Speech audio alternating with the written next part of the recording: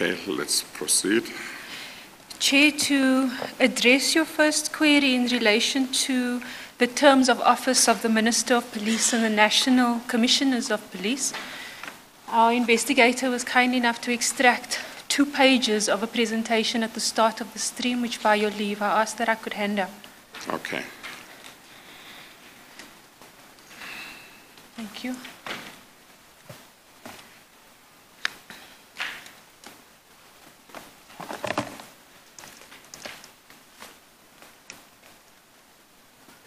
Thank you.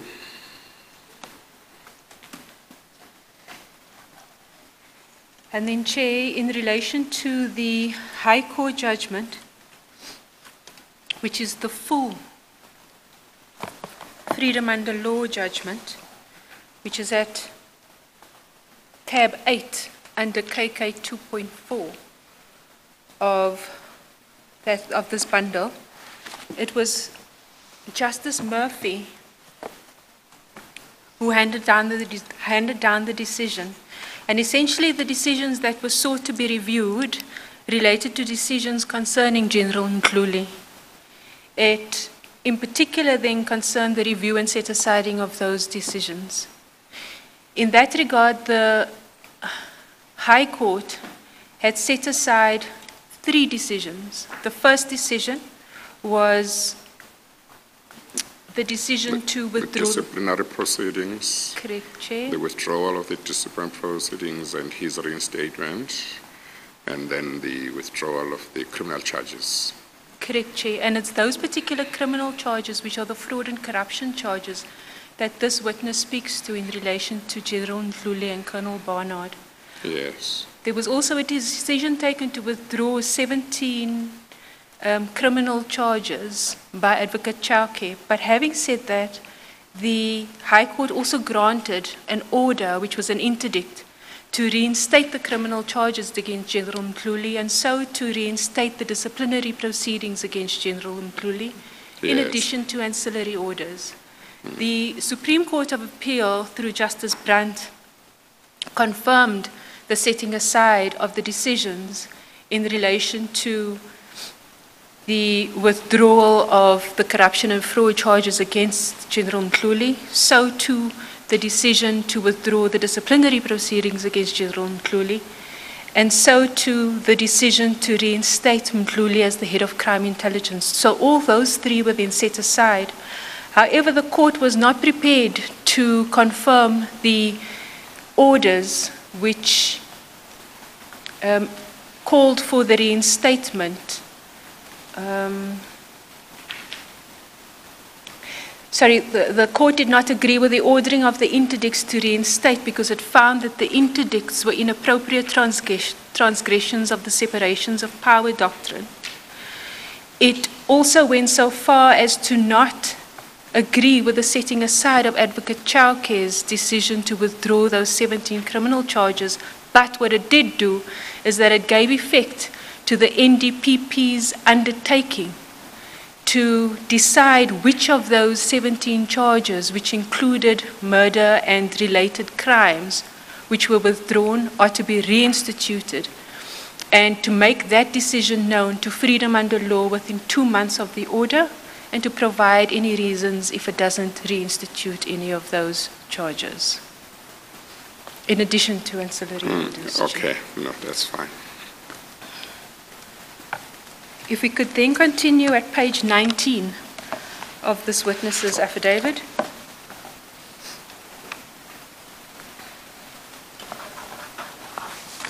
And that's bundle KK 2.1 for the record. Mr. Roelof, sir, what happened on the 18th of October 2011?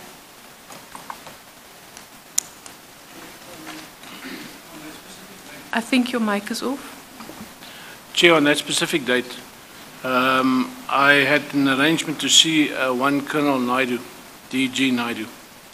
He worked at Crime Intelligence, and from the documentation that I received from Crime Intelligence as part of the request for documents from them, I received 7 files relating to specific agents that were appointed within the 250 um, appointments, which we refer to as the 250 appointments. In respect of those files, I was able to establish that this Colonel Naidu was the person that actually dealt with these individuals, as well as did the administration surrounding their work at crime intelligence within the agent program. So based on that, I requested Colonel Naidu to come and see me, and I interviewed him. I also interviewed him regarding the trip to Singapore, which I alluded to earlier, and I confronted him with the documentation that I had in my possession. Colonel Naidu, from my understanding... One second. Sorry. Yes. Colonel Naidu, from my understanding and from what he's told me, he reported he worked for General Lazarus within the operational group which I have earlier coined, and he reported directly to General Lazarus. And how exactly would you describe the relationship, as he described it to you, between Colonel Naidu and General Lazarus? Colonel Naidu described to me that he is friends with General Lazarus, and that they are related in terms of family, albeit not closely, but they are related in terms of their family relationships. So he knew him, and he worked with him at that point in time for quite some time. He was also, General Lazarus was also instrumental in bringing him from KwaZulu-Natal to Gauteng, where he can work for him at the Crime Intelligence Office. And what transpired then at the interviews that you held with Colonel Naidu? I interviewed him. He was actually quite forthcoming on the 18th, but I could also see that he was reluctant to fully disclose as to what his role was and where he was involved in. I then said to him, I concluded the interview for that day, and I asked him to come back the next day, which he did. I then spoke to him on the 19th. And the 19th of which month? Sorry, 19th year? of October, that was the next day, the 19th of October 2011. And he then decided, he made a decision to assist me with the investigation, Colonel Naidu. And as part of that, he briefed me and he told me about allegations allegations in respect of the abuse of the Secret Service account, as well as his own role in the abuse of the fund. He then went on that, according to me, he went on that day, he went back to his office. This is now after he decided to assist me, and he alluded to certain things. Obviously, it wasn't an extensive list, but he started to cooperate. He then confided in Colonel Barnett on that day, which is the 19th, according to me. And that is the 19th of October 2011. 19th of October 2011. Sorry, Chair. And on that same day, he was fetched from his home by not General Lazarus. This is now where I come to mention the code names or the numbers. Oh, yes, okay. And it was FM 08 and FM 09 that came to fetch him from his home. MF9. FM 08 and FM 09. Okay. They came to fetch him from at his residence. Yes. They took him to the residence of General Lazarus, the private residence of General Lazarus. And they wanted to know from him, they accused him that they know for a fact that he is working with the DPCI. And they wanted to know from him what he told the DPCI, meaning now me.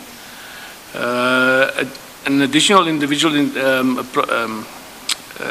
also came there, which I marked as FM 1010, and he joined them at General Lassens' home.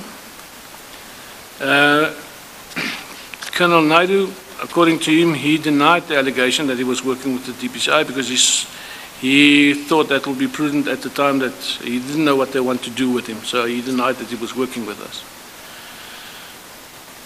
It was during that conversation that that FM10 also told him that the Hawks informed him that, and I don't know who these Hawks are, that Colonel Naidu admitted to certain things and it is now on the side of the DPCI. Colonel Naidu told me that he again denied the allegations and he was able to deflect the suspicion regarding their accusations. He then states to me that the conversation then turned to general topics, and at some stage they talk about a company called Westfield Travel and air tickets that were purchased through that company.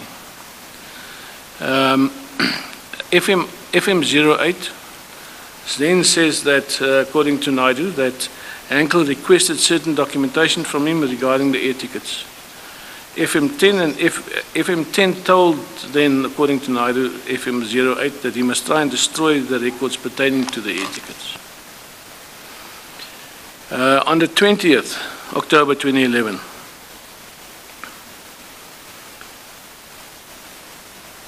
that during the discussion on the 19th, he was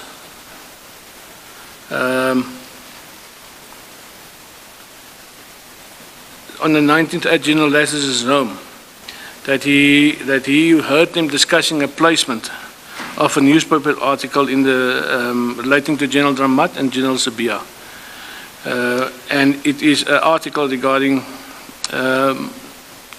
the rendition matter that General Dramat was later accused of. He said that General Lassens wanted to use sources within the media to write a story in order to take the focus away from them. This, according to Colonel Naidu, is a strategy employed to cast suspicion on those perceived to be a threat. General Lassens viewed General Dramat as the head of the DPCI, as the force behind the investigation into crime intelligence. I informed General Dramat at the time of what was told to me, and then a newspaper article appeared on the 23rd of October 2011 in the Sunday Times. General Mdluli, in terms of his representation, and I'm jumping a little bit here, he made a representation to the NPA with regards to his prosecution. Part of that representation indicated that there's a conspiracy against him, and that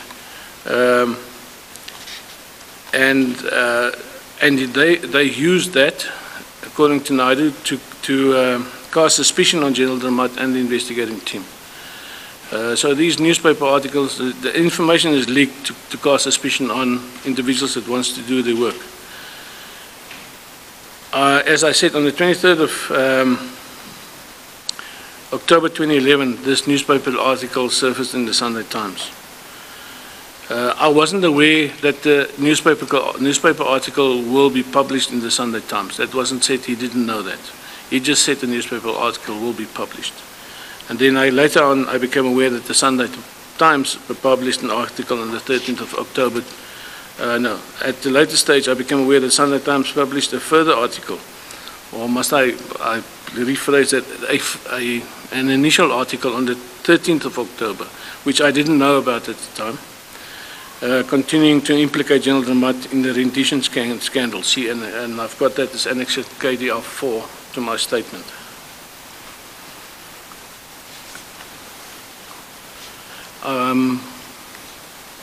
This September, the witness wants guidance from you.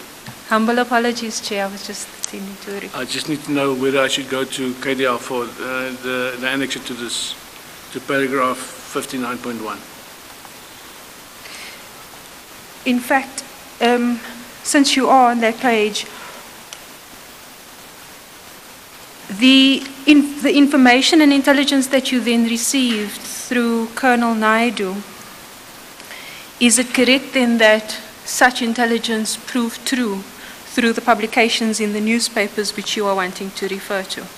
That is correct, Chair. The information that he provided to me indicated about the rendition article implicating General Sabia and General Dramat, and that is what I then subsequently found in the article dated the 23rd of October 2011. And can I ask you then to turn to page 104 of the same bundle, please?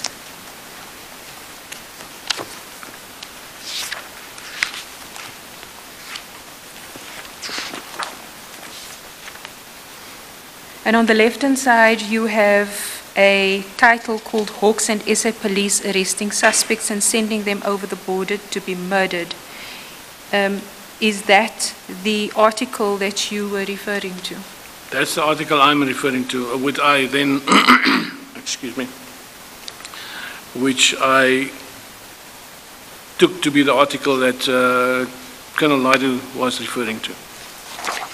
And Chair, the same article has been typed up in a bit more of legible terms on page 105 to 106. Okay. Is it correct then that there was a further article that was published on the 13th of October 2012 along the same lines? Yeah, it wasn't the further article. I presume that was the first article. This is the further article, the one on the 23rd. Humble apology, I'm getting my dates confused. If we could turn to then page 108.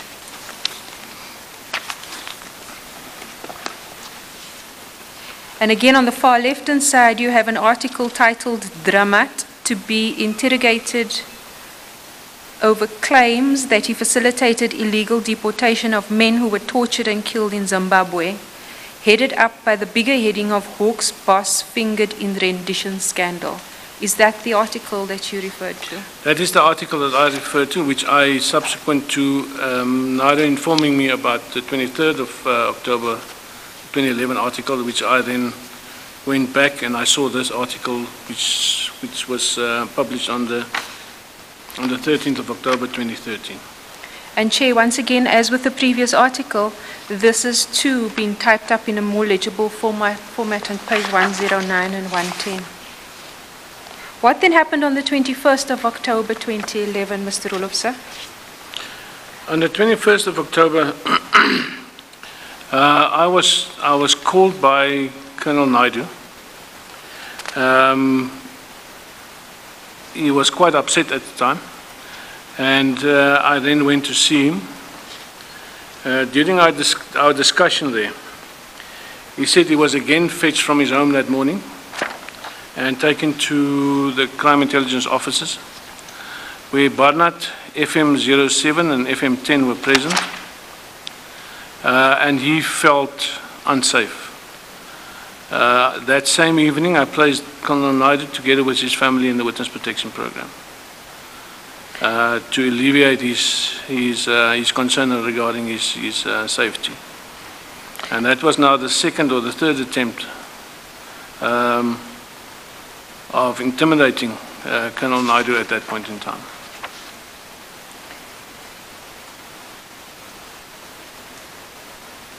At paragraph 61, you talk to the authority of Lazarus to release funds from the Secret Services account and his relationship, or alleged relationship rather, with reporters and lawyers. Can you please amplify on that? Chair, I can only state here, and as I stated in this paragraph, I can state what Colonel Naidu has told me and then subsequent what I found afterwards. Now, Colonel Naidu has informed me that General Lazarus had the authority to release funds from the SSA, which is a fact. He has that authority. He was able to control funds being paid to sources and contact persons, which is also correct. He then states that reporters are used to publish and withhold articles to drive a certain narrative. According to Colonel Naidu, these reporters are paid from the Secret Services account. I'm also aware that General Lazarus used funds from the Secret Service account to directly appoint defense lawyers to represent him after the search warrants were issued in respect of the 2 CR officers, and I refer to the date of the 6th September 2011, which were eventually not executed by agreement. How do you know this about the use of funds from the Secret Services account to appoint defense lawyers? Chair, at the time I sat in the car, the call came through to Colonel Viljoen, and we were on our way to a meeting, as I alluded earlier, at Oliver Tambo with General Labia and General Tramat and General Sibia. And there was an instruction, or there was a communication from the defense lawyer who spoke on the phone, and I heard the conversation that was on loudspeaker, that he said he was appointed by crime intelligence to represent them in terms of the search and seizure warrants that were issued. And I didn't take any notice of the call. I said we won't be talking to them, because that was not the proper procedure that was followed. He ought to have gone to the SABC legal services to appoint lawyers through the State's Attorney's Office and not directly approach us. That is the proper way of dealing with that kind of representation. In my view, there was no legal basis to challenge those warrants, and I am of the opinion that the payment for these legal representatives came from the Secret Services account. Is it your opinion or is it fact? From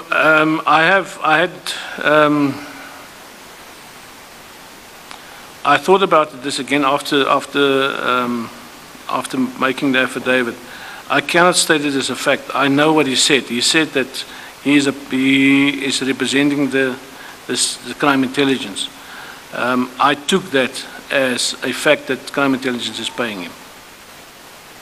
And so whilst it may be that you are aware that there were certain defense lawyers that were involved in the issue relating to the search warrants, you do not know for a fact that state funds through the Secret Services account was used to pay those lawyers? No, I'm not, and I based my opinion on the conversation that I heard on the telephone, on the telephonic call. At paragraph 62 of your affidavit, you talk about certain communications with the chairperson of the Joint Standing Committee on Intelligence, Mr. Cecil Burgess. That is correct, Chair. Can you please elaborate on this further and how you came to learn of this information? This information came via General Henkel, who was appointed as the, let's call him the liaison officer between myself and crime intelligence. He said to me that General Lazarus approached the chairperson of the Joint Standing Committee on Intelligence, Mr. Cecil Burgess, on various occasions without notifying the acting divisional commissioner, who was General Machachi at the time. General Lazarus was apparently, according to General Henkel, trying to convince Mr. Burgess that the investigation that we are conducting are compromising national security. A letter from Mr. Burgess stating that General Henkel must be removed from the investigation was sent to the acting divisional commissioner of CI, which was General Machachi, and I have had sight of that letter. In fact, there was more than one letter requesting General Machachi to remove General Henkel from assisting us. Was General Henkel's continuation in the matter affected at all? 1 second. I asked that they switch off the aircon because I have a little bit of flu. but I want to check. I don't want to punish people, and in case it's too hot already. Are people feeling that we should switch it on? Okay, I get an indication that it's manageable. Okay, thank you.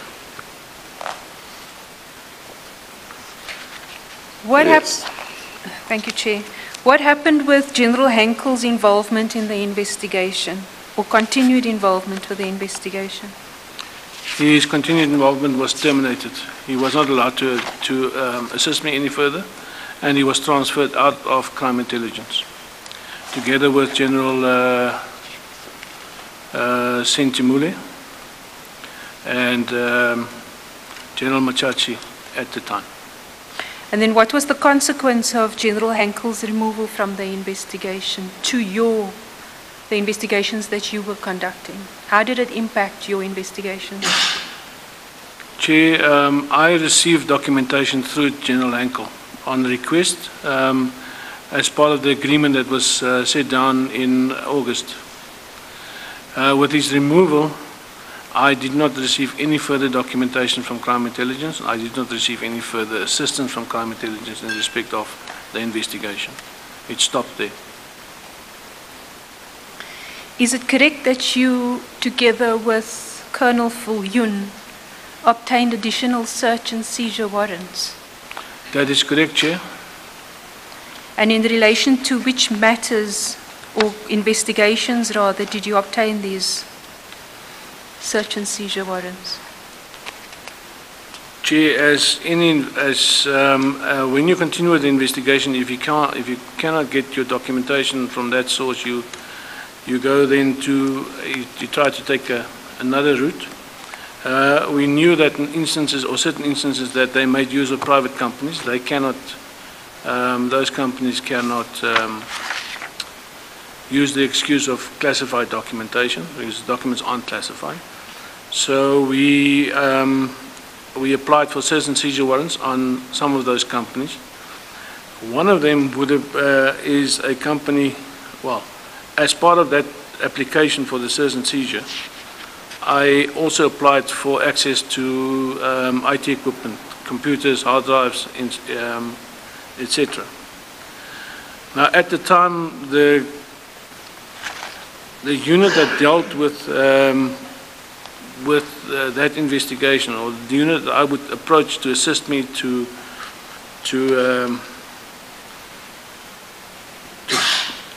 seize those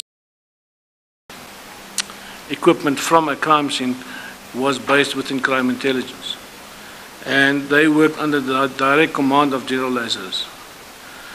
And what we have found is that, as part of the procedure that was followed within crime intelligence, that commander of that unit, which is called the technical support unit, had to inform General Lazarus of each and every, as part of his normal course of duties, of each and every search and seizure that they're going to take part in. So I found myself in a position where the very person that I'm investigating is now being reported to in terms of a search and seizure that I want to go and do in terms of people that's been implicated with him in wrongdoing.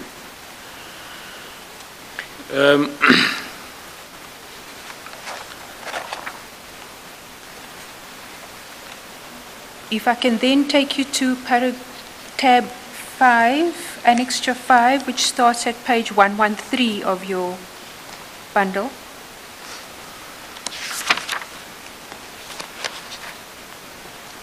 Please identify this document.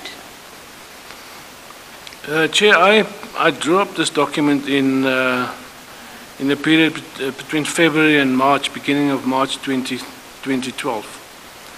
This document was born out of the fact that at that time I was quite despondent. I didn't know what was going on. I couldn't. The matters were withdrawn in the High Court as well as the Regional Court. The reasons didn't make sense to me, and it seems to me that it seemed to me at the time that we are not fighting necessarily the individuals that's involved in the criminality, but officials within government or within the NPA and SABC to get these people to book. And that's one of the reasons why I drew up this report.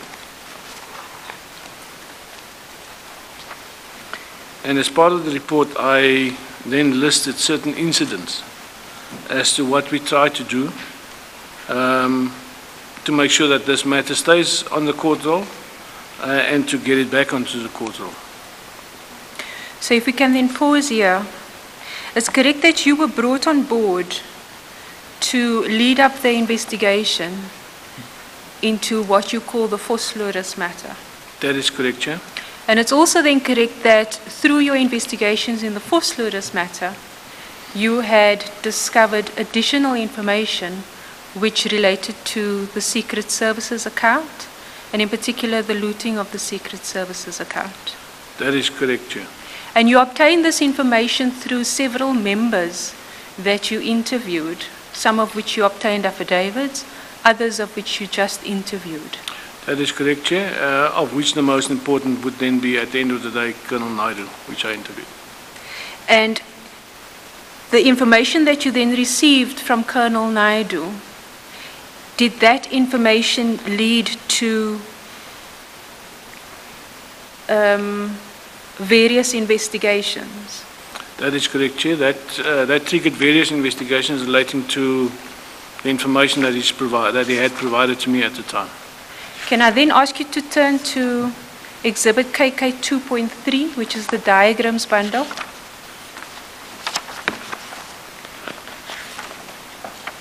Page 2.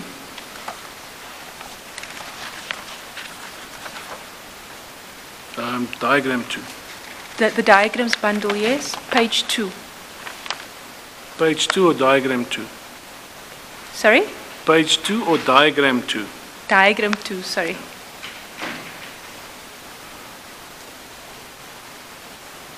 Can we project it, please?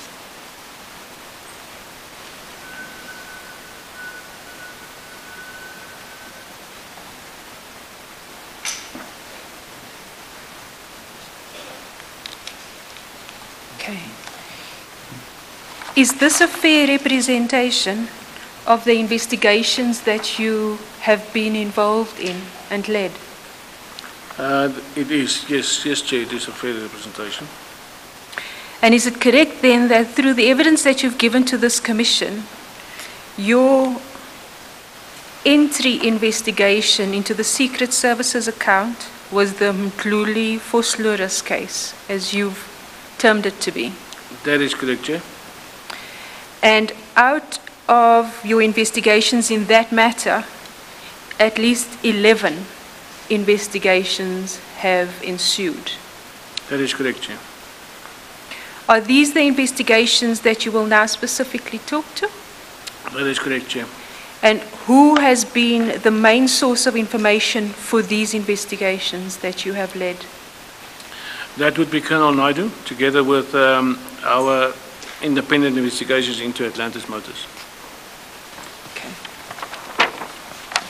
If we can then turn back to page 22. Having looked at that diagram now, which lists 11 investigations, is that an exhaustive list of all the investigations that arose out of the information you obtained from Colonel Naidu? No, Chair, it's not an exhaustive list. I deal with these because I was able to corroborate either fully or to a certain extent what Colonel Naidu has said to me in terms of these investigations. There are other investigations which I could not conduct. I never received the documentations which are requested from crime intelligence to finalize those investigations.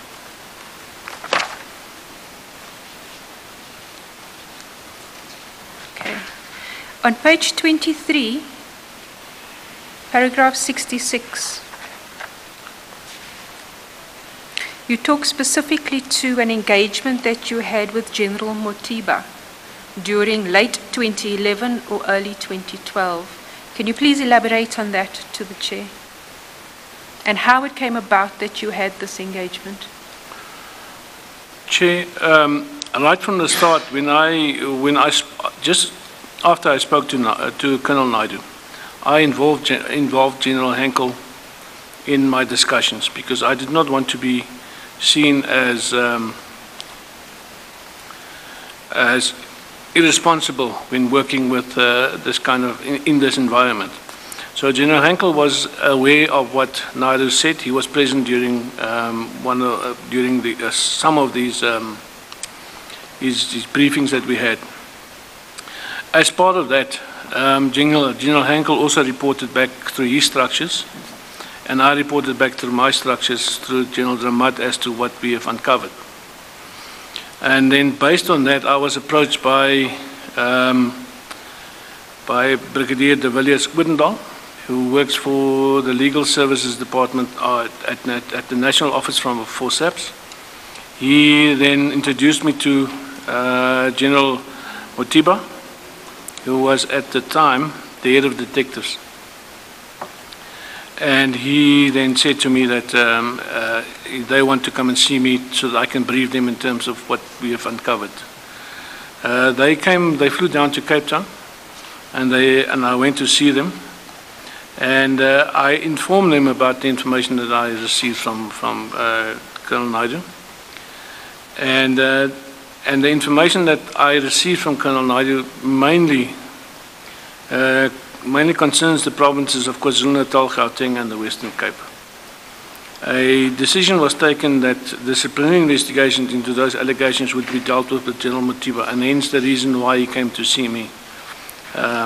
In order to inform and debrief him in terms of what was said to me.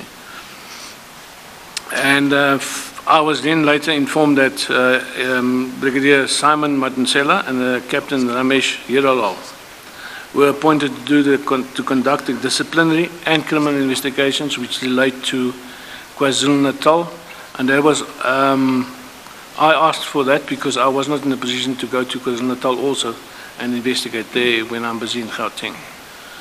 So that is how that came about and why General Motiba came to see me.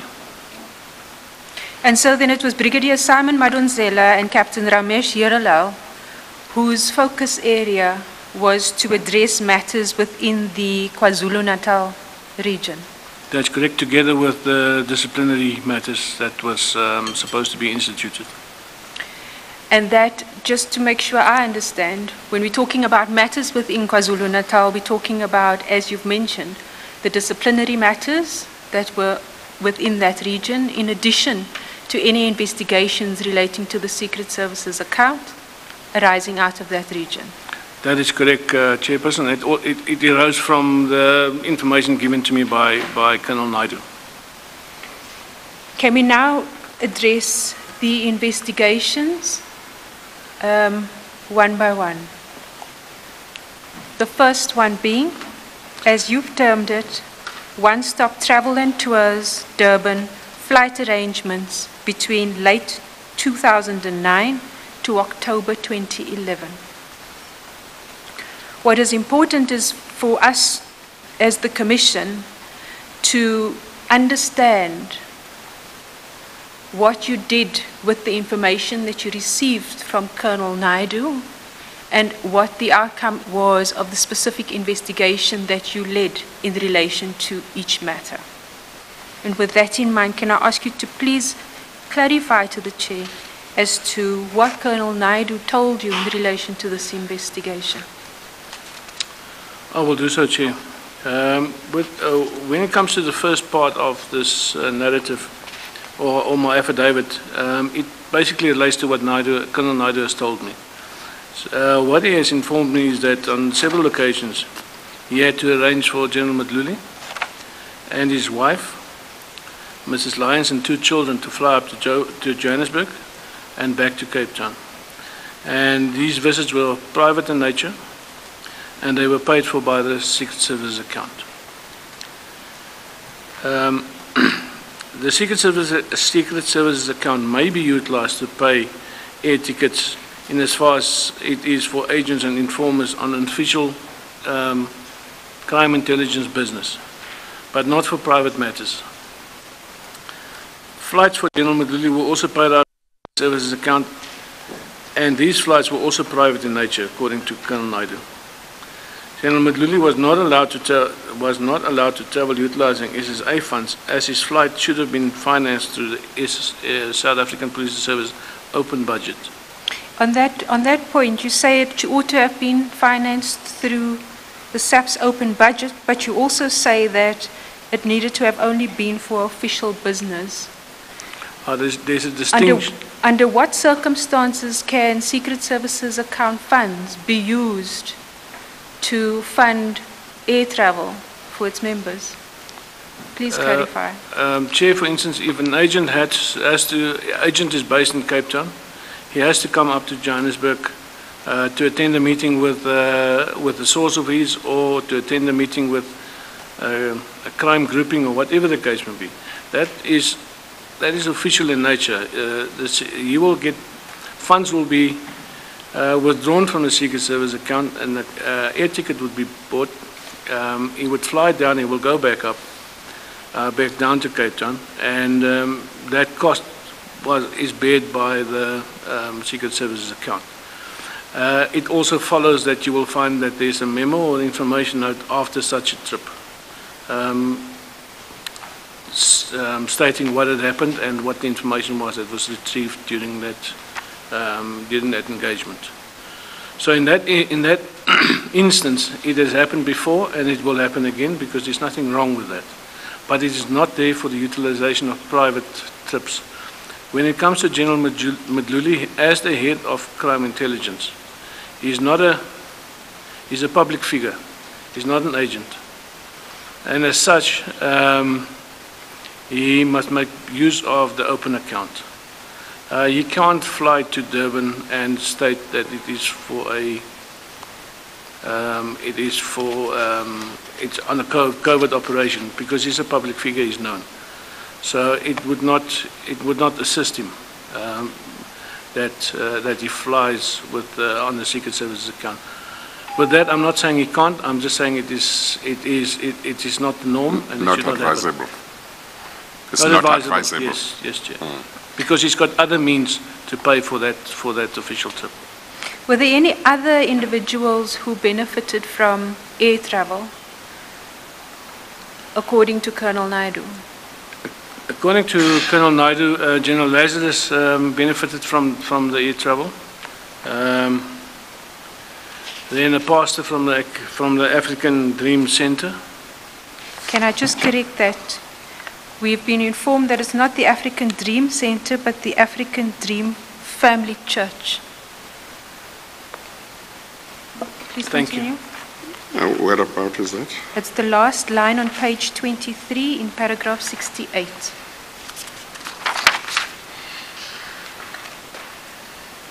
The Commission has what is the correct name? The Commission received a letter from them which informed that it's African Dream Family Church, and not African Dream Center.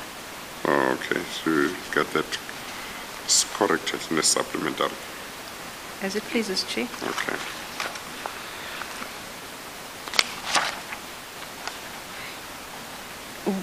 Do you know anything about African Dream Family Church?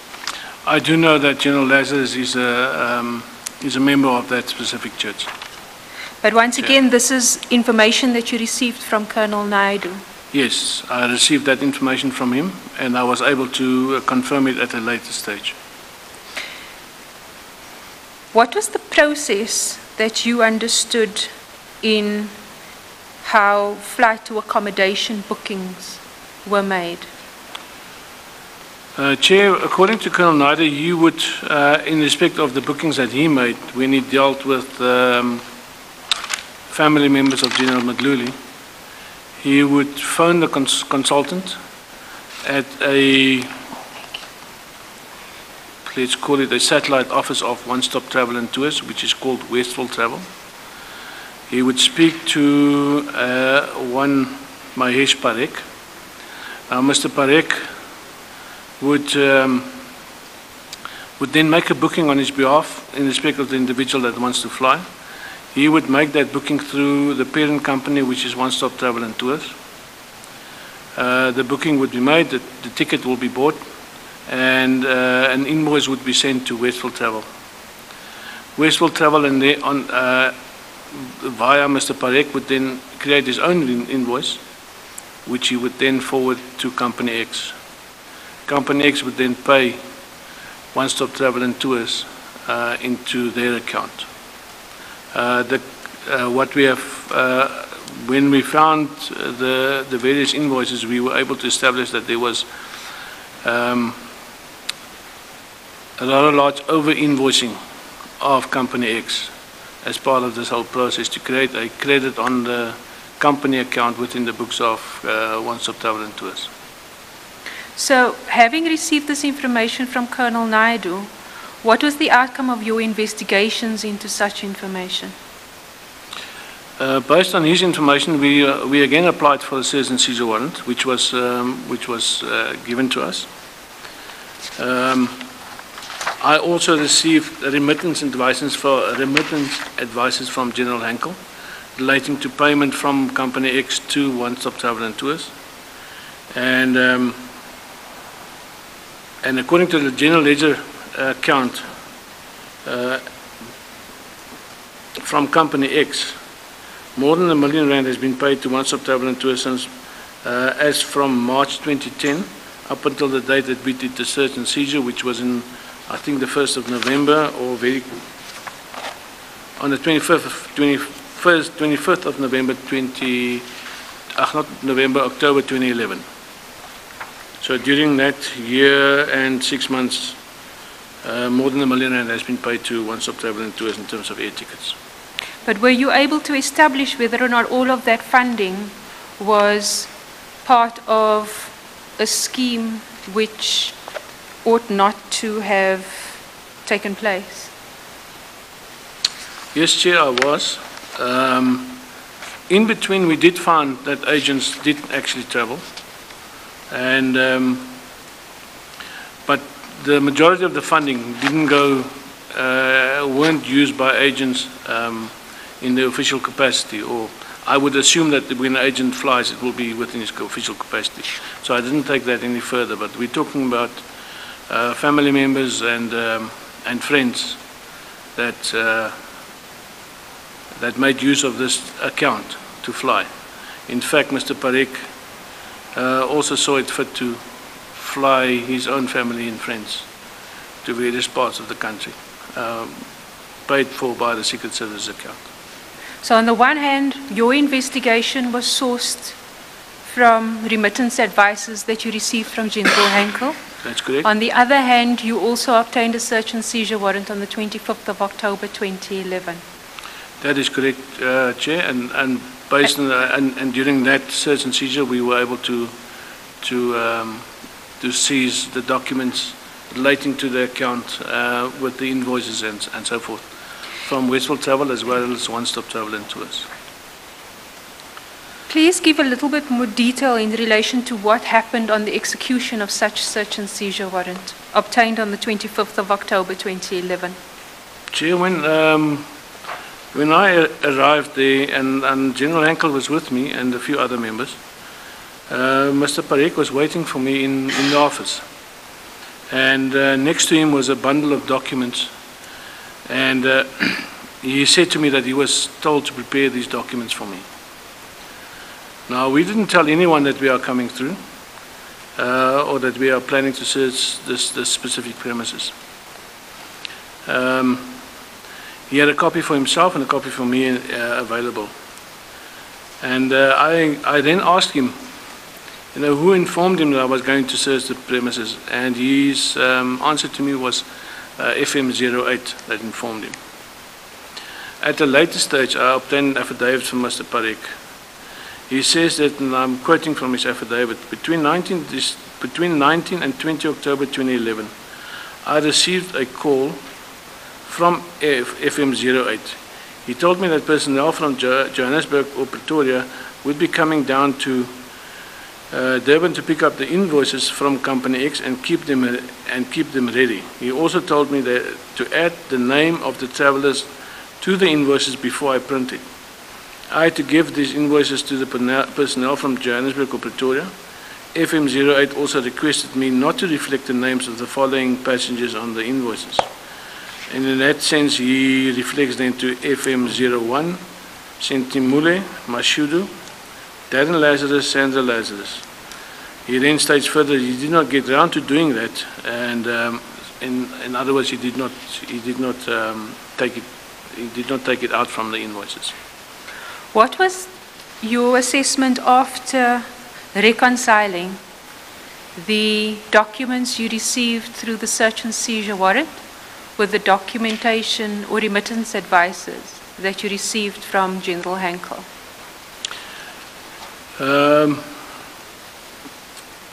Financially, it's the following. I was able to establish the check payments from Company X to one-stop travel and tours between April 2010 and 25 October amounted to 1.168531 million, 1,168,531 cents. That was as per their worksheet. And then I was able to establish that in terms of General Madluli, General Lazarus, and Mr. Marimutu, regarding services rendered for their air travel. General Madluli and his family was at 306,919 rand. General Lazarus and his family was 160,124 rand. And Mr. Marimutu was 215,131 rand. And that's a total of 682,174 rand, which is more than half the total amount that was paid to paid from Company X. And that was for the period April 2010 to 25 October 2011. That is correct, Chair. Was there anything else that you established through that reconciliation process relating to identities of passengers? Yes, Chair, I was able to establish that on at least one occasion, the children of General Madluli did actually fly. The actual passenger was the children. And when looking at the documentation from Crime Intelligence, which I received, the remittance advices and the invoices that were submitted to them, attached to that bundle of documents, there is a key, which I call a key. The key would be filled in by FM08. The key would inform the Auditor General that a specific invoice, which is nameless in terms of a passenger, was actually used for that agent or that agent, and giving the agent number. Now, in respect of the children, the misrepresentation that was made to the employer is the fact that the children flew as agents, as if they were agents. It was claimed as if it was agents that flew. Were you able to establish who authorized payments for these air travel?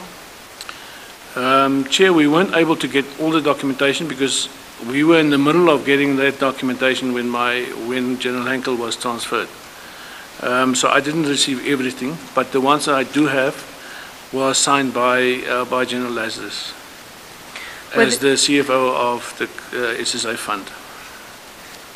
Were there any other police officials who benefited from air travel through this particular organization? Yes, Chair.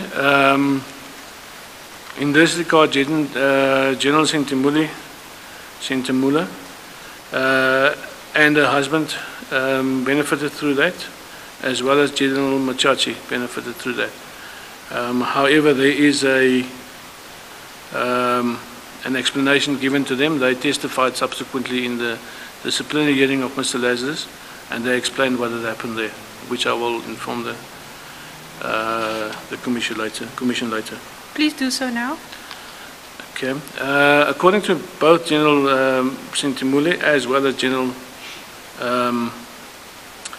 Machachi, they received calls from Mr. Marimutu inviting them to come and visit or attend church in KwaZulu-Natal.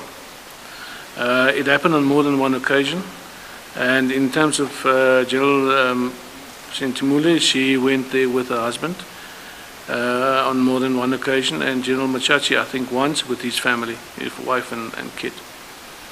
And they were under the impression, and that impression, according to him, was given to them by Mr. Marimutu, that the church are paying for these expenses. And when they do go over, it will be go to Durban. It will be on the expense of on the account of the church. And General Lazarus did not inform them that the Secret Service account paid for those actual trips. So they were, as I explained earlier, they were placed in a position where these things could be used against them at a later stage without their knowledge. You mentioned earlier that General Mdluli, for the period of April 2010 to 25 October 2011, benefited in the sum of 306,919 rand. And that is not only for General Mdluli, but his family too, which amounted to more than half of the total budget for that period. That is correct, Chair. If you add all three of them together. Did General Mdluli have access? Well, is it more than half? Yeah, it's more than half, Chair. Hmm? It is more than half. Are you talking about the figures on page 26? Oops, sorry, my mistake. Or am I ahead of you? No. In fact, Chair, you are in fact correct. The total amount of 306,000 rand. Are you saying is about 50% of 682? No, in fact, Chair, I made the mistake, and thank you for correcting me. It's actually the total amount of 682, which is in excess of half of the total amount. So I retract. Okay, just repeat that. I just want to make sure I don't misunderstand what you're saying. I retract that statement, and what I would like to confirm is that General Mdluli and his family benefited to the value of 306,919 rand. That is correct, Chair. And so my question to you, which is now hopefully correctly stated, is did General Mdluli also have access to any other funds for travel arrangements?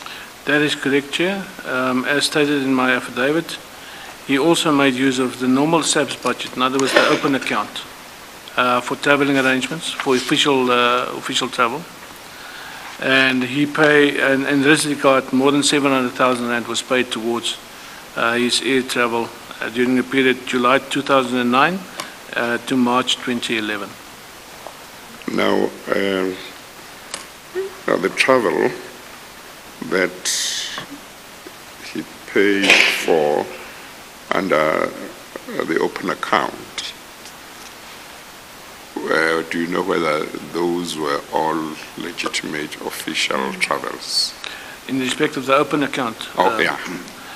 Chair, I can only deal with what is on face value in terms of the documentation presented to me from Crime Intelligence. Yes, it appeared to be. Yes, and it looks as if it was official travel in terms of the open account. Yes. Yes. So would one be able to say for official traveling he used the open account, and then for traveling that was not authorized or was not lawful, then he used the other one? Or it's difficult to say? Chair, as I said, I mean, it is not normal procedure to use this account for your own traveling, especially the position that he held. Yes, yes. What I can say is that when I talk about the family, it doesn't only include his kids, it also includes his ex-wife together with his brother and his sister. So it is, under those circumstances... Could that have been lawful? No, Chair, it cannot be lawful. Could not have been lawful. They're not police officials. Yes. Not all of them. I'm talking about the children and I think the brother. They're not police officials. Yes. And in terms of the regulations or policies or conditions under which that account could be used? Is it contemplated that it could be used for family members? No, Chair, it's not. No, it is it's not. for a specific purpose. It's for specific purposes only, yes, Chair. And that's really for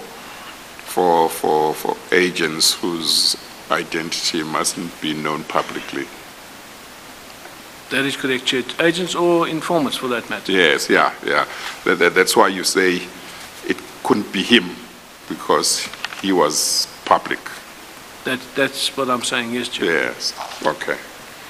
Did your investigations reveal anything in relation to the African Dream Family Church and the allegations of Colonel Naidu that certain pastors had benefited from flights and accommodation paid for by the Secret Services account? Yes, Chair, I do not mention the names here, but I was, in terms of the actual passengers, I was privy to the names, and there were quite a few pastors and clergy that flew on that account, or that flew, and which expenses were paid for from the SSA account. And it normally follows with Mr. Lazarus going from, General Lazarus going from either Durban back to Johannesburg, or coming back. Was any disciplinary action taken against General Lazarus in relation to these allegations? Yes, Chair, in respect of this specific allegations, there were, and he was, as far as he was found guilty of misconduct in respect of General Sintimule and General Machachi.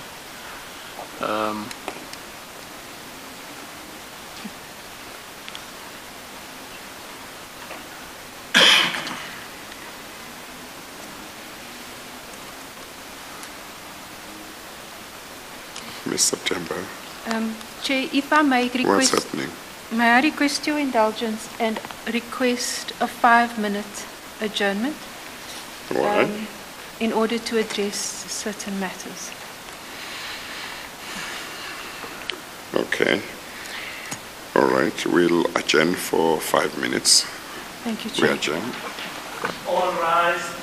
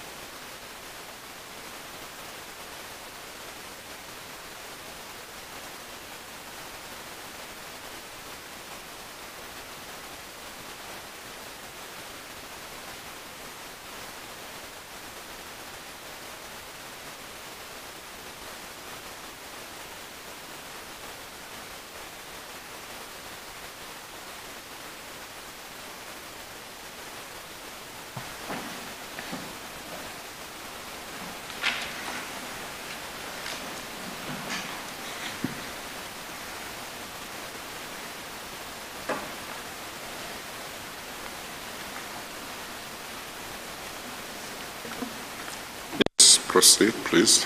We are indebted to you for the indulgence, Chair.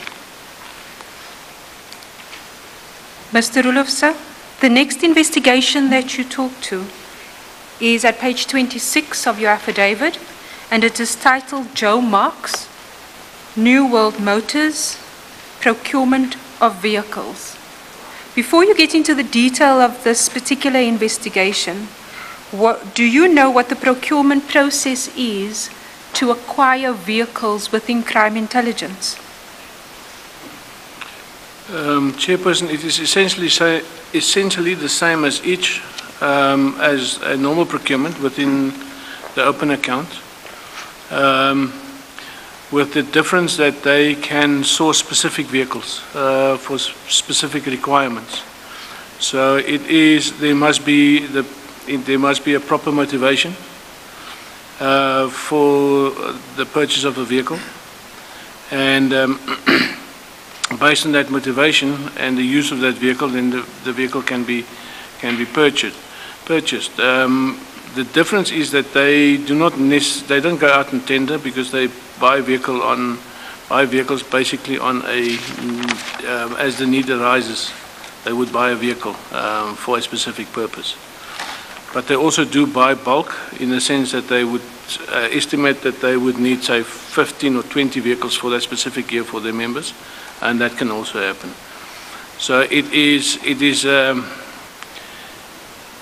a process that they follow with the proper paperwork that needs to be in place for the acquisition to take place. Which department within crime intelligence would be tasked with the procurement of motor vehicles? That will be the SSA account, or the unit within the SSA account, the Secret Services account, which fall directly under the General Assets. And in particular, to what extent would supply chain management be involved in this process? Crime intelligence, they have a unit within the Secret Services account which is involved in the supply chain management process of acquiring these vehicles, of which Colonel Barnard plays an integral role. Is there a particular register that is kept in relation to vehicles purchased by crime intelligence? Chair, when it works like any asset register for any state department, they just call it the secret register. If I am not mistaken, they use the abbreviation SR. So you would have a SR vehicle, a SR furniture. All those items would get a number. SR 50, SR 51, whatever the case may be, and that is attached to that specific vehicle as proof of purchase, and to account for the actual vehicle or the actual acquisition. Was this particular investigation initiated through information that you obtained through Colonel Naidu, or was it initiated in a different way? Chair, this specific investigation was initiated by going through the actual documents which we received from crime intelligence right in the beginning as part of our agreement. And in some of the files we discovered the name New World Motors, and we could ascertain from those files that New World Motors were involved in the reparation of vehicles and the servicing of SR vehicles. So based on that, we then continued with the investigation regarding them. We were able to establish that, and this is what piqued our interest, is the fact that one vehicle would have a windscreen replacement 3, 4, 5 times in a very short period of time, which didn't make sense to us. Based on that, I asked my members, who assisted me at the time, to go to New World Motors, not as police members, but as a member of the public, and asked whether they provide the service of replacing windscreens. They came back to me and report back to me that they don't. So that piqued our interest in New World Motors. Colonel Naidu amplified the information at a later stage when he spoke to me. In relation to the inspection that was conducted, if I ask you to turn to page 28, paragraph 83.4, you talk specifically to the date of 23 September 2011. Is that the date on which your team went to visit the premises? That is correct, Chair. That's the date when I asked them to go and do that investigation for me, conduct that investigation for me. And then what happened shortly after that day?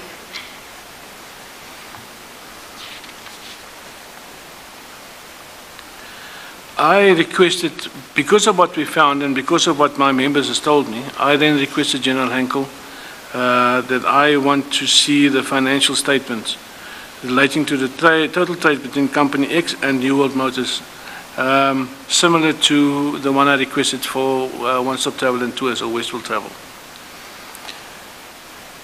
I wanted, as I said, I wanted to establish the trade between the two companies, and that would have been for me a good indicator as to whether or not to pursue that line of inquiry. General Henkel informed me on the following day that he had spoken to General Lazarus regarding my request, and that General Lazarus informed him that I am not entitled to the information relating to New World Motors due to national security issues.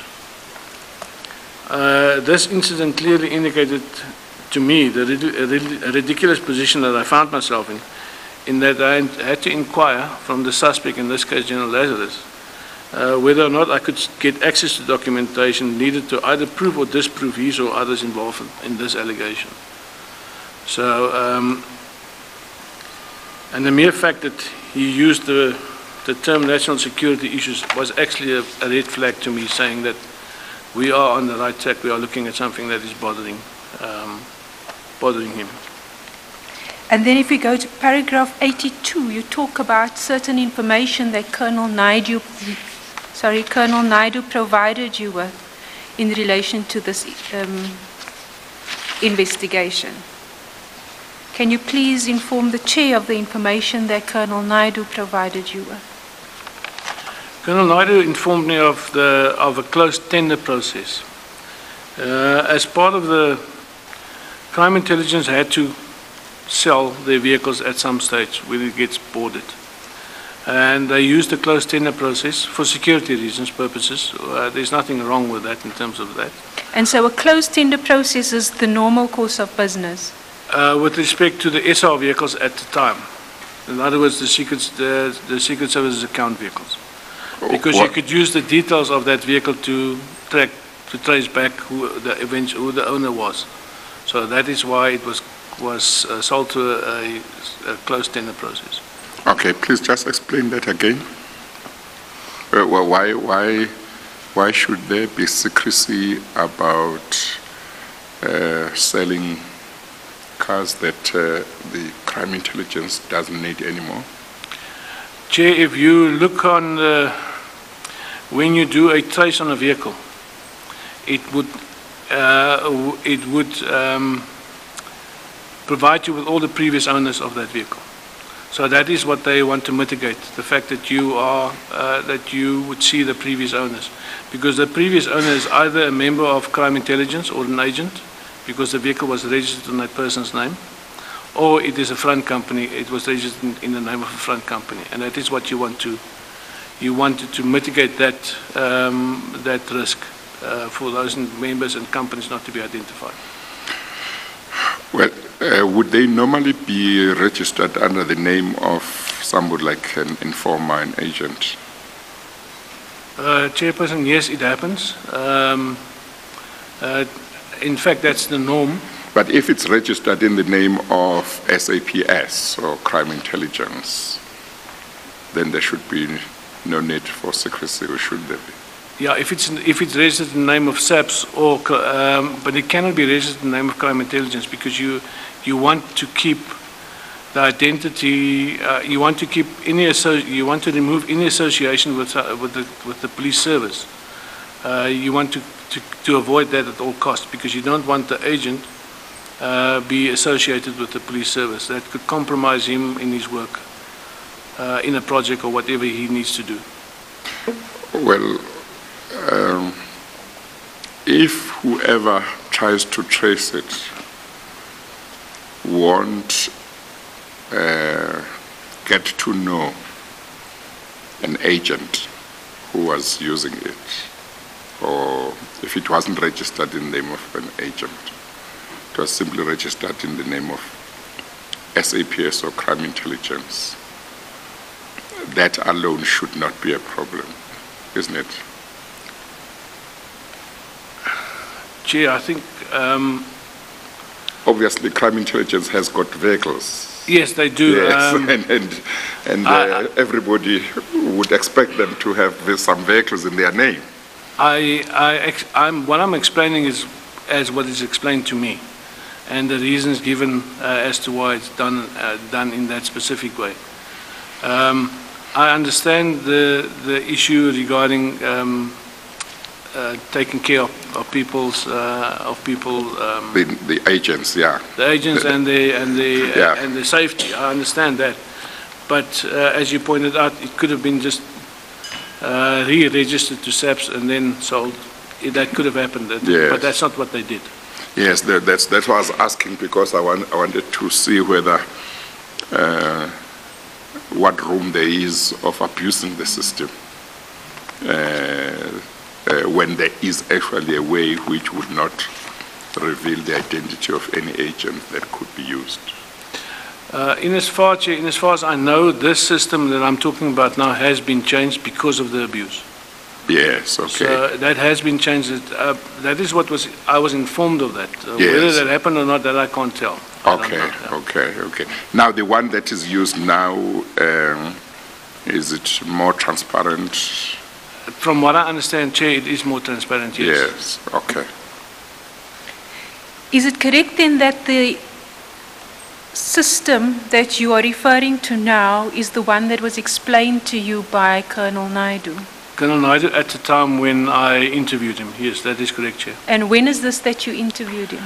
That was over the course of many months, but the first interview started in October. I think it was, as I testified, the 18th of October 2011. So this is certainly about 8 years ago. That is correct, Chair. Okay. Please proceed to explain what Colonel Naidu described to you to be the process of procurement for vehicles. His explanation to me was that they were... I'm sorry, on what page are you now? We're on page 27, Chair. 37? 27. 27, oh. It's the top paragraph. He explained to me that, as far as he could recall, well, as far as I can recall in terms of what he explained to me, there were 5 bidders in total. The bidders were pre-selected, 2 of which shared directors members who are family members of Mr. Joe Marks of New World Motors. Sorry, if I could just get clarity from you, who was Mr. Joe Marks relative to New World Motors? Mr. Joe Marks was the owner of New World Motors. Colonel Naidu indicated that the closed tender process is a sham, as Colonel Barnett and General Lazarus informs Mr. Marks beforehand of the tender amounts from the other bidders. Mr. Marks would then adjust his bid to be just higher than that of the other bidders. He would then be awarded the tender and buy the vehicles. At the end of 2011, Mr. Marks had approximately 80 vehicles registered in his name and or New World Motors name that they bought from Company X as part of this closed tender process. To what extent were you able to verify any of this information through your investigations? Chair, through the search and seizure that we did at the premises of New World Motors, we found certain documentation which would indicate that that there was no competitive bidding process that taken place. The companies that that represented Mr. Marks and his family, there was an actual book that we found where you could see the different amounts penciled into that book for the specific tenders, and that is and that's in respect of both of those companies. What information did Colonel Naidu give you in relation to the condition of these vehicles?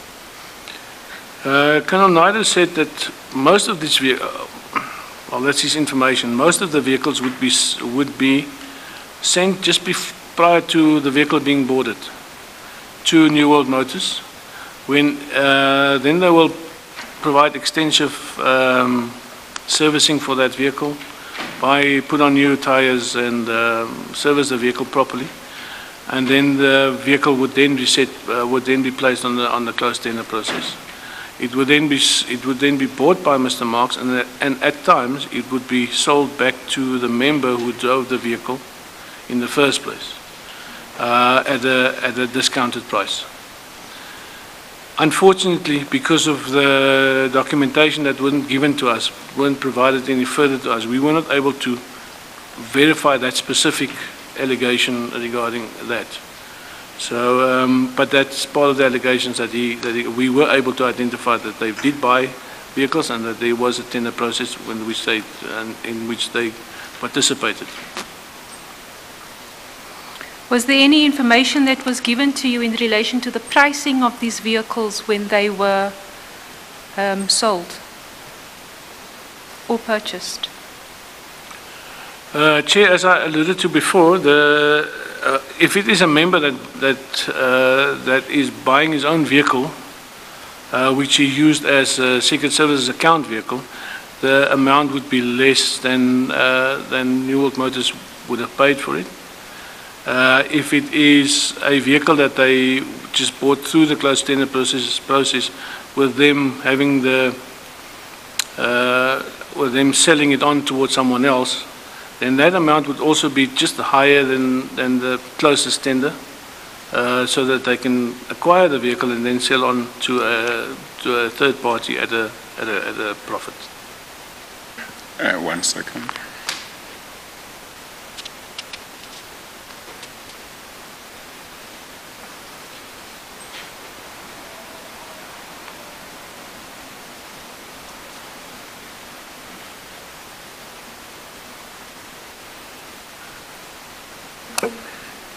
Thank you. Thank you, Chair.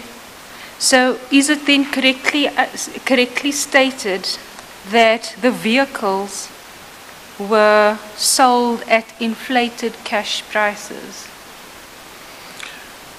Yes, that is the information that I received. As I said, I did not receive the documentation from crime intelligence to compare the amounts. What I did receive, what was told to me, is that there was minor repairs done to those vehicles, and the vehicles were in good condition when it was sold to New World Motors. And in this regard, the information you received from Colonel Naidu that the cars were sold at inflated prices, were you given any other information as to what happened to the cash surplus of the inflated prices? Yes, Chair. The inflated prices, with regards, I was just actually looking at my affidavit now, and I forgot about this point. At times, according to Naidu, these vehicles, Colonel Naidu, these vehicles would be sold back to crime intelligence, which was just placed in the tender, and they would be sold back to crime intelligence at a inflated amount. When you say back to crime intelligence, you mean to individuals within crime intelligence? No, to Chair, the institution? I'm now meaning the institution, yes. Oh, so they are sold out from the institution and then later on they are sold back? That is correct, Chair. That's according to information from Colonel Naidu. Okay. As I said, I couldn't, we were able to corroborate some of this. Yes, but not everything. But not everything, yes. Was there any other information that was given to you as to what that cash surplus was used for? Yes, Chair. According to, as I said, I will refer the Chair to Naidu when he says to me something. According to Colonel Naidu, the surplus that's been created, or where there is a surplus created, that monies would be utilized. And I want to take an example. When General Maduli went to Singapore, he received an advance amount from the Secret Services account in cash, so that he can go and so when he leaves, he has cash in his pocket, where then he can pay his accommodation, and then when he comes back, he provides the necessary invoices to cover that cost. So in some instances, according to Colonel Naidu, when the senior managers came back from overseas trips like this, and he was specifically referring to General Madluli as well, they would not have the necessary receipts to back up the expenses that or the fact that they don't have the money anymore. So they had to devise a situation where they had to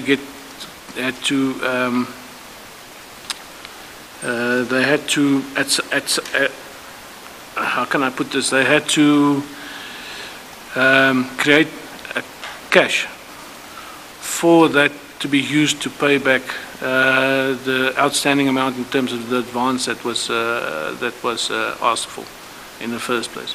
So that is one of the instances where cash would have been used to cover the advance that was taken out by the specific member. And in this regard, what Colonel Naidu said he, as well as other members of crime intelligence, did was to receive fraudulent invoices from New World Motors relating to the repairing of windscreens, where the actual repair didn't take place, but an invoice was provided so that they can put in a claim for the replacement of the window or the windscreen, and that money would then be used to cover the cost of other of claims that wasn't paid in full, but that wasn't paid back in full. And so then, to summarize what you've said, and please correct me where I'm wrong, it was the information of Colonel Naidu that vehicles were procured and sold by crime intelligence through a closed process, which was in fact a sham. That is correct, Chair. It's also his evidence that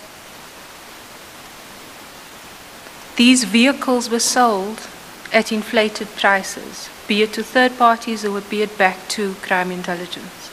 Yeah, he was referring to inflated prices back to crime intelligence. Apologies, yes, crime intelligence. But there were instances where it was sold to the individuals of crime intelligence as well. Yes, at a discounted price. And any surplus that was then derived from these inflated prices did not go to the benefit of crime intelligence, but went to the benefit of others. It went to the benefit of New World Motors and Mr. Marks, as well as others, yes. And those funds were in fact state funds. That is correct, Chair. At page 27, paragraph 83.3. Apologies, page 28, paragraph 8. I'm sorry, Ms. September. The reference to SR, is it nothing more than simply a reference to secret register? Or is there some other significance about it? Chair, you must excuse me. I'm just using the language that that you might not be familiar with. Oh, okay. So SR would indicate, if I talk about the SR vehicle, if you see that, Chair, then it means that it is a vehicle bought through the Secret Services account. Yes. Yeah, okay. At paragraph 86 of your affidavit, page 28, you refer to another search and seizure warrant that you obtained for execution. Please inform the Chair about this. I have already testified I'm to sorry, this. Ms. September, I thought you wanted to cover 83.3. No, or did Chair, you change your mind? No, it was actually 86. 86? 86, yes. You have Chair. covered 83.3? We have covered 83.3, Oh, Chair. okay. Okay. You may continue. Thank you, Chair. Is it correct that part of the documents that you then seized dealt with the time period that Company X has been in business with New World Motors? That is correct, Chair. If I may, Chair, I just want to go back to 83.3. I have testified to the fact that I received certain documentation from crime intelligence, and that led me to interrogate New World Motors and the invoices that were submitted as part of those files. Yes. So that is where I refer. This is 83.3. Oh, okay. In respect of what I said earlier. Yes, okay. And that issue about 83.4 has also been covered, Correct, Chair. about windscreens and so on. Correct, Chair. The order Okay. of the evidence as it's recorded in the affidavit is told through the prism of how this particular witness went about in establishing his investigation and the information that was then received from Colonel Naidu, some of Yes. which is not all in the order, unfortunately, as it's Okay. been recorded. Okay. And then on page 29,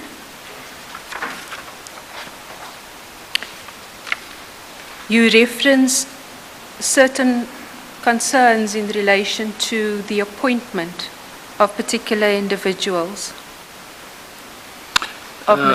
in relation to Mr. Marks. That is correct, Chair. Colonel Naidu informed me that a family member of Mr. Marks was also appointed as a captain within crime intelligence at the time, during that same time frame, and during the process. And I confirmed this with General Henkel. So you independently verified this to be correct. That is correct, Chair. Was there anything wrong for a family member of Mr. Marks to be appointed in crime intelligence? No, Chair, there's not necessarily something wrong with it. I think that in terms of the relationship that was happened between crime intelligence and Mr. Marks, this should have been disclosed to either General Madlulia, and I do not know whether it was disclosed or whether it was disclosed to a third party outside crime intelligence, because the relationship are too close for them, for this not to be disclosed. New World Motors does business with crime intelligence. General Lazarus is at the head of the senior Secret Service account, who approves these transactions. Mr. Mark is a service provider to crime intelligence. His son gets appointed within crime intelligence, of which General Lazarus is the person in charge of the 250 appointment process. And so what you say is based on your conclusions of the events that you had become aware of, but not necessarily factual conclusions of any wrongful or illegal appointment. No, you have to look at this holistically, and in terms of the relationship that has taken place, the quid pro quo relationship that has taken place. Because according to Colonel Naidu, General Lazarus and himself also benefited financially from these transactions, in the sense that some of the monies that was paid to Naidu or that was created through the supplying of false invoices to the Secret Service account, some of that cash was shared between him and General Lazarus, according to Colonel Naidu. The next investigation starts on page 29, and it's titled General Solomon Lazarus, Promotions and Appointments of Family and Friends to Crime Intelligence. Where did you obtain information in relation to this investigation? Chair, the initial information came from Colonel Naidu, and then based on his information, I then requested certain documentation.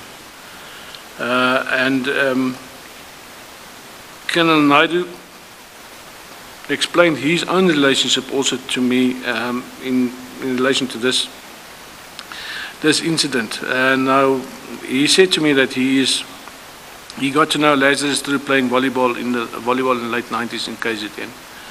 They used to play in the same league in Tongaat.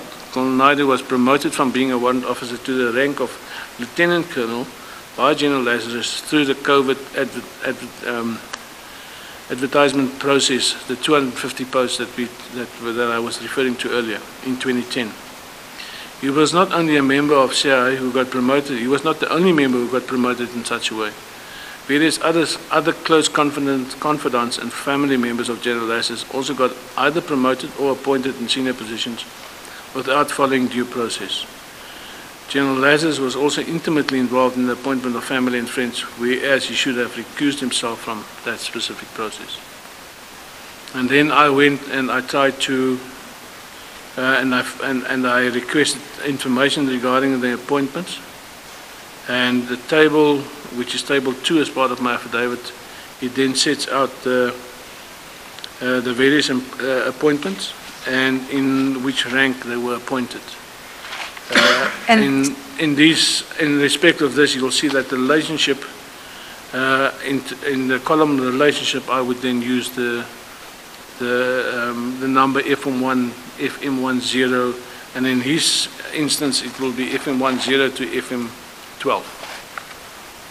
So your investigations had verified that there were 12 individuals who had been appointed through the 250 posts process, who were then either family or friends of General Lazarus. That's correct, Chair. I can include colleagues as well, but when I talk about family and friends, it includes colleagues with which he was friends. And if we can just look to this table, which starts on page 29. The first column is titled Relationship. The second column is Status. And what exactly do you mean by status? Chair, by status, I mean at the time when I drew up this column, and it was now for the purpose of this this commission, I was able to gain access to the PASUP system, which would then show me the individuals involved. So the status column would then state that at the time when I did this, the person was active. In other words, still within the South African Police Service. The next column is the date of appointment in rank, followed by a column titled Rank. Next column, Level.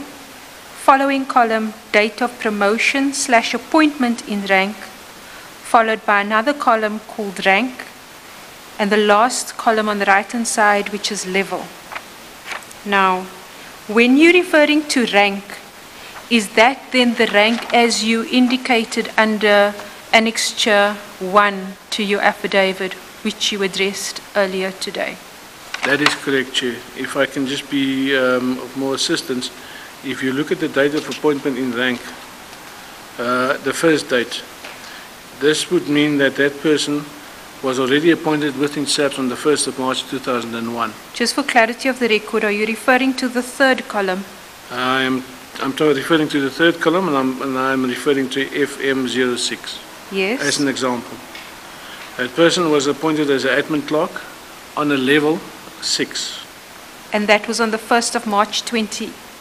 2001, that is correct, Chair. On the 15th of February, as part of this process, the 250 process, that person was appointed as a captain on a level 8. And do you know whether that means he jumped from admin clerk to captain, or he did go through other ranks, but he didn't reflect them? Chair, in respect of this, he jumped at least one rank. So on at least one rank? In terms of what is stated here, yes. He jumped at least one rank. Okay. If we look at the next line item, which is FM07, can you take us through that as an example too, please? As a result of this one, he was appointed on the 1st of August 2005 as a captain on a level 8. On the 1st of March 2010, he was appointed as a colonel on a level 12, which means he jumped basically 4 levels. And that's a completely unusual jump. That is correct, Chair. Yes. Okay. And by way of a last example, if we look at line item number 4, FM04, can you take us through that? Because in the third column, it appears blank.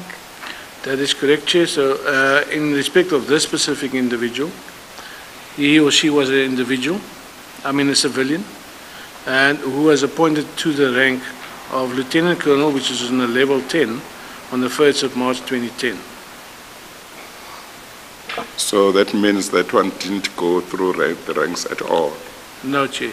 He or she didn't. He or she jumped everything. That's correct. Until, yes. And that's, is it about rank number 5, 6, 7 from the bottom?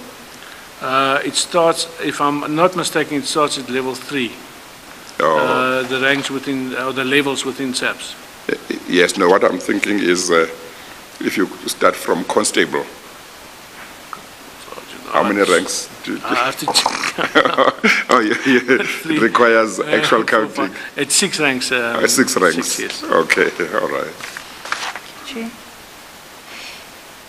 If one were then to consider the full table, which starts on page 29 and ends on page 30, is it correct that other than FM11, where there is a retention of a rank at level 10, the remaining individuals have either jumped from a lower rank to a much higher rank, alternatively have been appointed into a senior rank as a civilian? That is correct, Chair. And it's correct that you confirmed these appointments? Yeah, I confirmed these appointments on the PASAP system prior to me finalizing my affidavit. The next investigation that you deal with is titled General Lazarus, Abuse of Safe House. That is correct, Chair. How did you come to learn of this, of the allegations underpinning this investigation? Chair, it is again General Colonel Naidu that informed me of this incident. At the time, Colonel Naidu was traveled with General Lazarus, and they were in close contact with each other. They also stayed in more or less the same vicinity. According to Colonel Naidu, General Lazarus did some extensive renovations to his private property, to such an extent that he couldn't stay there anymore. He had to vacate the premises. And during what period was this? This was during 2005-2006. He then stated to me that the rental amount was approximately 6,000 rand per month, and according to Colonel Naidu, he was responsible for paying the rent out of the Secret Service account. Who was responsible? Colonel Naidu was responsible. In other words, he had to withdraw money from the Secret Service account, pay it, and then provide the invoice to cover the cost of the payment. He states further that the premises were rented only for the period that General Lazarus and his family made use of it, and it was exclusively furnished from monies from the Secret Service account. After the lease period had expired, the furniture was written off. The furniture was still in excellent condition, and Colonel Naidu and General Lazarus took some of the furniture for themselves. According to Colonel Naidu, General Lazarus took various items, including mirrors, coffee tables, and lamps, for himself. I then requested crime intelligence at the time when I was still allowed to get documentation to confirm whether this rental took place or not. I was given the actual documentation. I was able to corroborate what Colonel Naidu has told me. It was for approximately 1 year that General Lazarus stayed there. The Secret Service account was responsible for the maintaining of the garden, the DSTV or DSTV, and other expenses within the household of General Lazarus at the time. That is as far as I can take it at this point in time, Chair. Is there any prohibition against a member of the police using a safe house for personal benefits? Chair, the correct procedure is the following. If there's a threat on your life, and whether you work for crime intelligence, or whether you work for the Commission, or whether you work for SABC, a risk assessment needs to be done, and that is done by crime intelligence. Based on that risk assessment, a decision will be taken whether it is required for that person to be protected. And whether that protection means personal protection or protection at his home, it doesn't actually, it's the same thing. When it comes to protection at home, the correct procedure after that is that you have to engage the Department of Public Works, who would then, based on the decision that there is a threat, make sure that that the necessary security upgrades is been done to your home in as far as the threat exists. That is what is supposed to happen. I could not find any security threat that was part of the documentation that I produced, that was given to me. So I could not find any evidence that there was a security threat or security risk on Mr. Lazarus. And even if there were, the funds should have come from somewhere else and not the Secret Services account for the payment of that property. But now there is a marked distinction between benefiting from a safe house and obtaining funds in relation to an upgrade for security reasons. Is that true? No, that is true, but the process would still be the same. The funds that you would need to cover the cost of a rental as part of your safety procedures comes from the open account, not the Secret Services account. And you have to have a proper motivation as to why, and there must be a risk assessment as to why you have to stay somewhere else. And in this case, the motivation does not speak to the reason as to why Mr. Lazarus, the actual reason according to Colonel Naidu, as to why Mr. Lazarus stayed there. But then is it correct that, or rather let me ask you the question, are there any instances where state funds from the Secret Services account can be used to house a member of the police?